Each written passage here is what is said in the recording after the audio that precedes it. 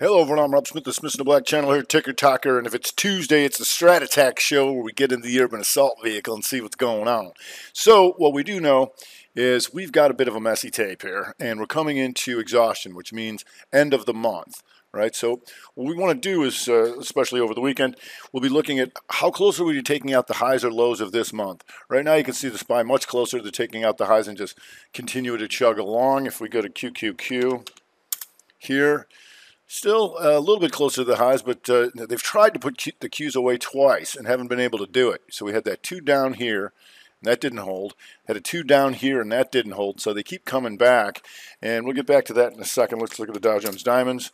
And the Diamonds just right in the middle of the month, so we'll have to see how that goes. Small cappers took out the inside month but didn't fall apart. So these 2 months are now an inside bar. So right now, still closer to somewhat taking out the lows, but we'll see. Like I said, messy tape out there. And here's what I mean by that, is that the SPY yesterday came out strong, but it certainly was not robust as far as breadth. The sectors were not confirming that at all, so it didn't surprise me at all to come in like we did today. So if you go to the weekly, inside week and up, 418.20, right? We're up 4 cents. But on the daily, we're closer to being a 2 up, 2 down, and back through here. So we'll keep an eye on that. If you go to QQQ again, here, it's about the middle, but you can see the same type of deal here where we chopped up. And we lost a couple things here. So one of the things I was looking at was like financials. You got an outside day to the upside. You can see yesterday they did almost nothing with the SPY up. And so now you got an outside day to the downside in the financials. XLE not participating here. And you can see that taking out Monday's lows. So when you're watching the overall market, you always want to be watching these sectors, and especially IBB, because it was down yesterday, you know, when the market was up, and down again today. So yeah, so we're just going to be pretty much letting them open and sticking with some, you know, story stocks and good stuff like the GameStop had a nice day here, and GameStop just exploded when it took out the inside month here over 196.96, and then just boom, real nice. AMC also, so we got those meme stocks for those apes.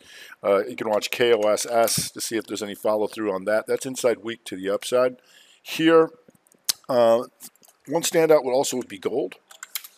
And gold here on the day, inside day to the upside, and that's just continuing this green month.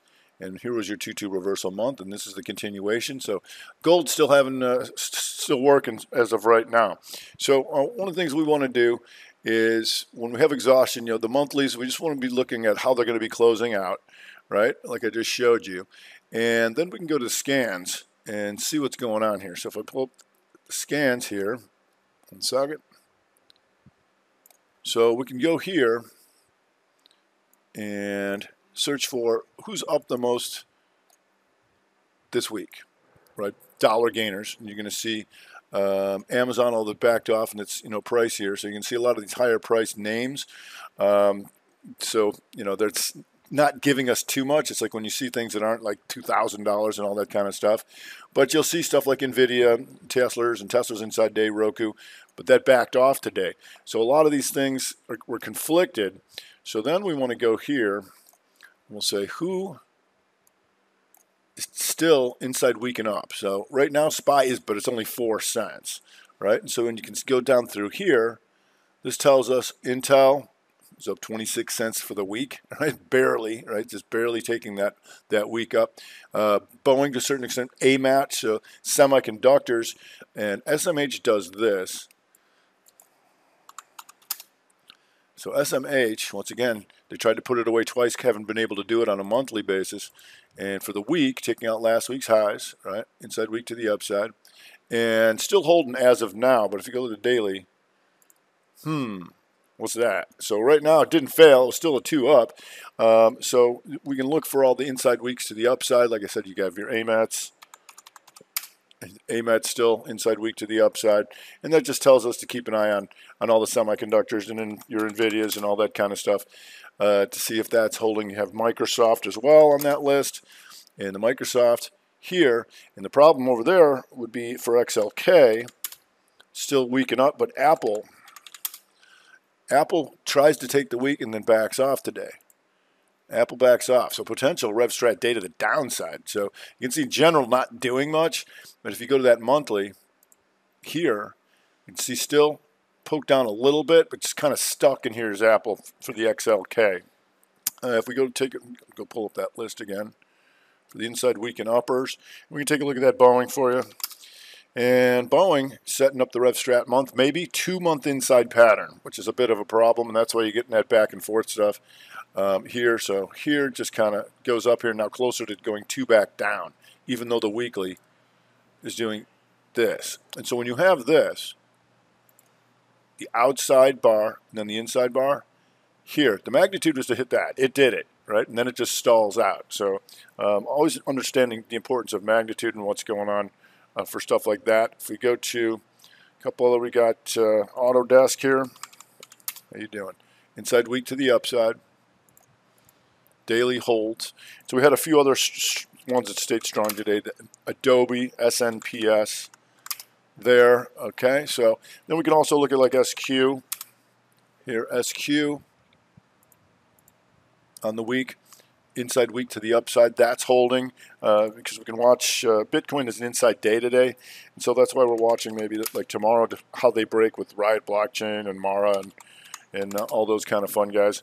But you can see in general a lot of things doing nothing. If you go to something like Caesars, you're going to see the inside week to the upside, reconfirmed the inside month to the upside. You're just going into the highs, so that's exhaustion risk. So we'll see if there's any more in the tank there. If we go to Lulu. And Lulu's still going to be an inside month. I want to see how it closes out, though, with this week. I'm trying to take that inside week to the upside. We'll see. Facebook above last week's highs, and still Facebook trying to set this up on the monthly, the inside month hammer. So we'll see how that goes. If we go to Tenneco, it's in the weekend vid. Tenneco, once again, week inside month to the upside. How do you finish off the day? All right, just a little soft on that. How's that weekly? Inside week to the upside, just a little bit of exhaustion because you're going into new highs, or recent highs, I should say. If we go to TLT bonds, the TLT is inside week to the upside, right? So you got the bonds coming up here, and you've got some REITs coming up here. The letter O here, inside week to the upside.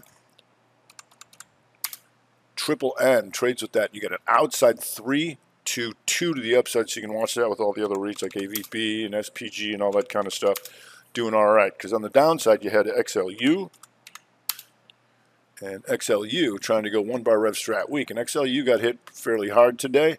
And you can see this why we watch a Tuesday, all right? It's important to know about Tuesday when things occur because this is a Monday.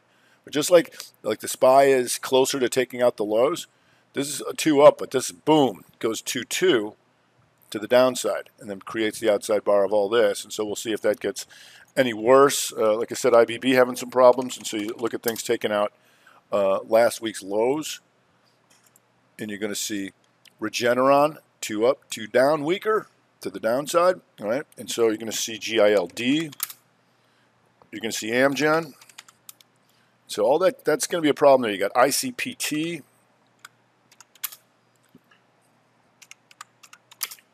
ICPT inside week to the downside there too.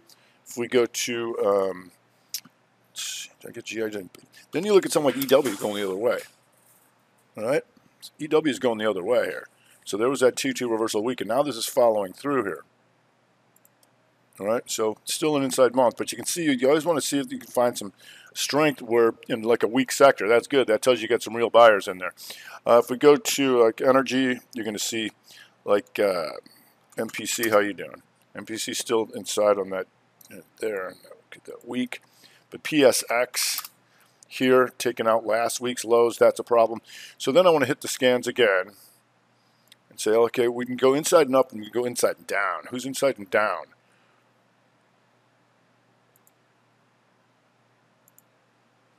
And let me scan for that. And you will see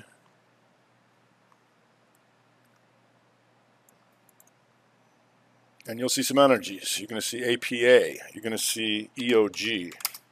All right, EOG barely just trying to take that down, but you can see the weakness in the energies when you go down that list. And so, especially if you just go to not even what it's inside and down, but was just taking out last week's lows, There you go, Helmrich Pain, HP, taking that out. And you go to OIH, getting closer. And so this is where things could get worse for their energies if their sector funds start to take out the lows. Because right now, XLE is still an inside week, but it's getting closer. So it tells you to keep an eye on all that and PXDs and all that kind of fun stuff.